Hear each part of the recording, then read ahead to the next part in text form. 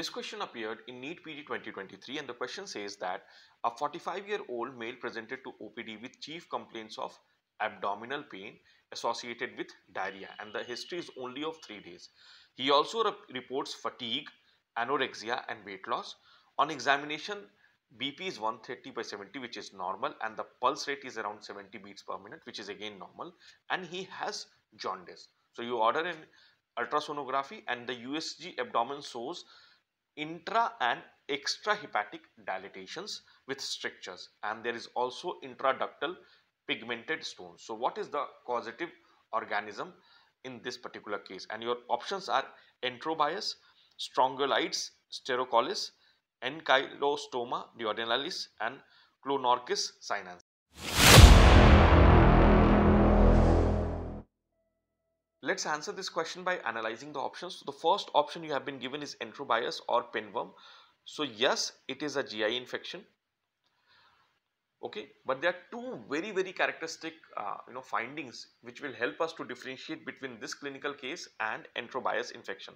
The first is it is primarily seen in children. Okay, and the second is there will be a very characteristic finding in the clinical history, that is itching around anus, and both of these is absent in this particular clinical case. So it cannot be enterobius or pinworm. Let's look at the next option.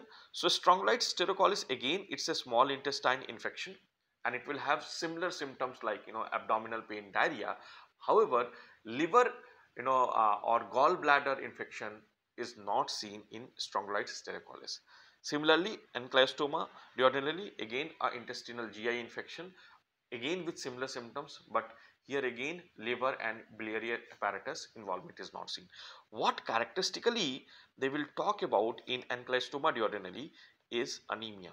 So patient will have anemia in these cases. So that can be a pointer towards this particular diagnosis. Let's look at the last option, that is Clonorchis sinensis. Now this is also called as Chinese liver fluke. Okay, and yes, this can go and get affect and cause inflammation and stricture formation and dilatation of the biliary apparatus. So this option actually fits with our diagnosis. So let's look at some of the most important points about Clonorchis sinensis so that you can know an answer if they are asked in the question. So let's first talk about its life cycle. So we all know that it has a very complex life cycle, but most important you have to remember that snails and fishes act as the intermediate host. So undercooked fish, freshwater fish is primarily a source of infection. Let's talk about the disease. So it is once ingested, the larva will migrate to the bile duct. And it is there. So when we talk about the pathogenesis, so once infected, the larva will migrate to the bile duct and there is where it will cause the inflammation and infection.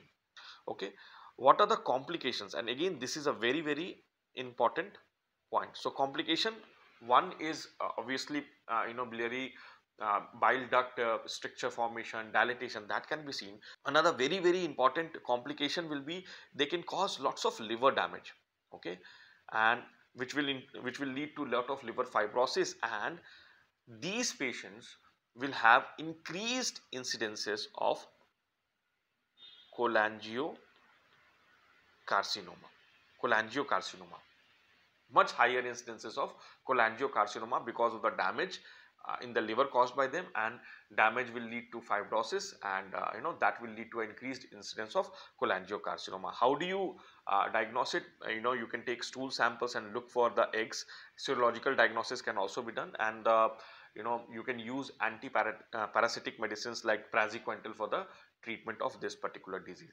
And prevention is primarily by not consuming undercooked fish and intermediate host. So this is all about this question.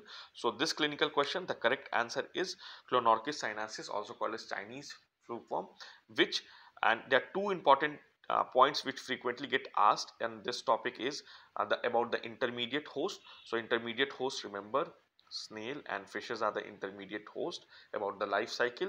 And then remember, they will the complication will be biliary bile duct stricture formation, dilatation, liver damage, liver fibrosis, and an increased incidence of cholangiocarcinoma.